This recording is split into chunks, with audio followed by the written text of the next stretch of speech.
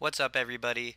EA Sports Game Changer cccgolfer08 here with UnderTheCode.com. Bring you a quick little video here inside the mind of cccgolfer08 in amateur mode, just to kind of let you know what's going on through my mind throughout these shots.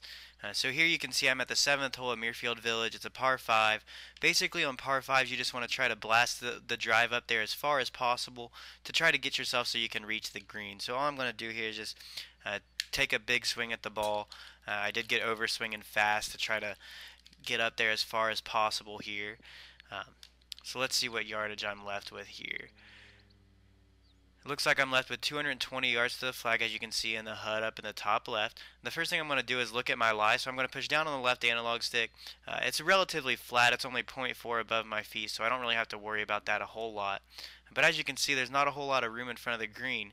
It is average course conditions, so the ball will sit relatively well on the green. So what I'm going to do is try to land it maybe around 214, 215. So I'm going to play the wind here. Let's see what I can hit here.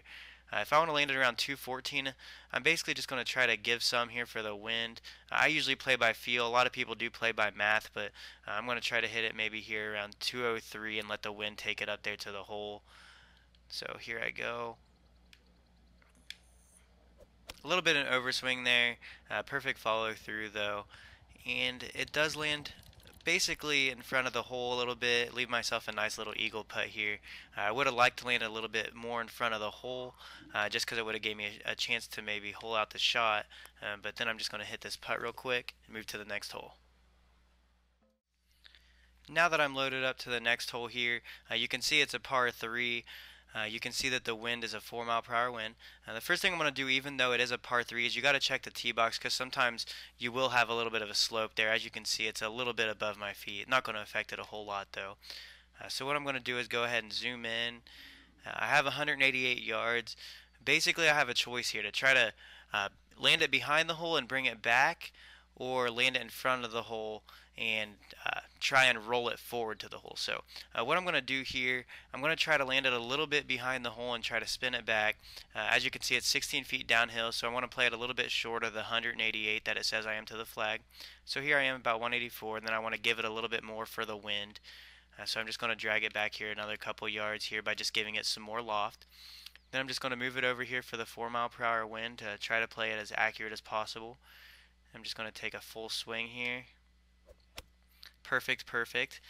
It's looking pretty good here in the air. I'm just going to give it some backspin now. Landed a little bit too deep for my liking, but it's going to roll back nice, just not quite far enough. So as you can see, I did get a close approach there. I left myself a nice little birdie putt. No harm, no foul there. So I'm just going to go ahead and tap this in, and let's move on to the next hole. Alright, here I am on the next hole.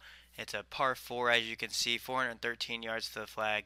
And what I usually try to do on these par 4s is I try to make sure that I leave myself a flat lie. You can scroll down or push down on the left analog stick when you're looking at the fairway, and you can kind of zoom around to try to find yourself a flat lie. It looks like here on the right side is where I want to go. And I usually try to leave myself one of my favorite yardages, which is usually anywhere between 120 and 150 for me.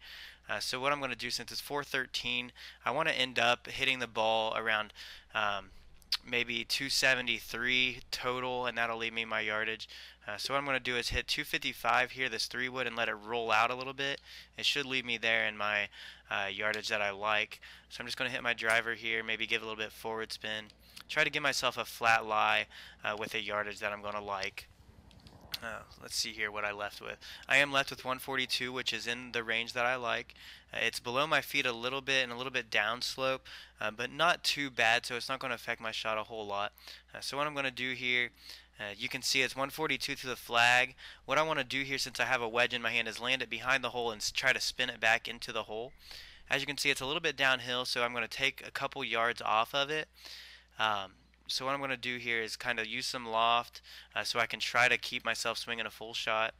I want to try to land it at about 144, so it lands behind the hole.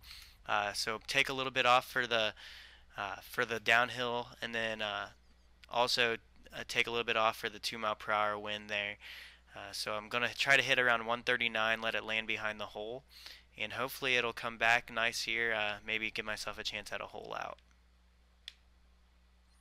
Hit perfect, perfect there. It should land behind the hole.